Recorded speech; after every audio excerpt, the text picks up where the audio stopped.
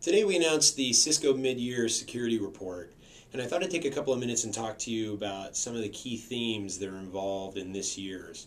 In particular, our organization and Cisco are producing information on what we're calling tectonic shifts, the security industry being in an inflection phase where brand new items have essentially changed the landscape of the work that all of our security teams, engineering products, and solutions have come to bear.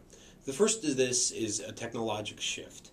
In particular, the consumerization of devices, the uses of brand new technologies where all of the employees, the consumers, people at home have started adapting IP technologies in ways that frankly were not even fathomable a couple of years ago.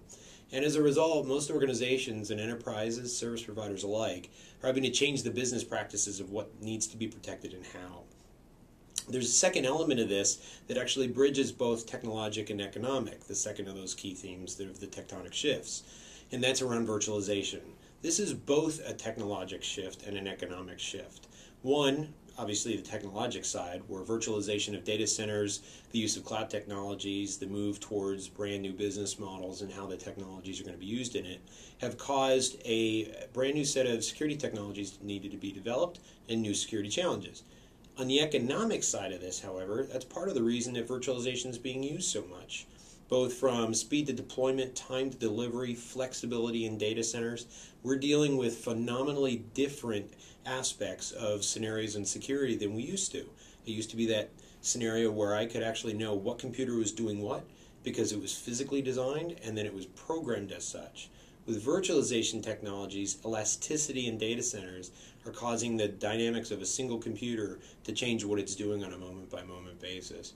If you work through that third and final tectonic shift, it's around the demographics. The nature of the world is always flat and is becoming flatter. We're seeing the brand new use of technology in different geographic regions. We're seeing the flattening of the world where the consumer base and the use of wireless technologies in different regions where wired used to be before, and the billion-person, multi-billion-person use of technology. So the demographics of who's using the internet and how it's being used have changed.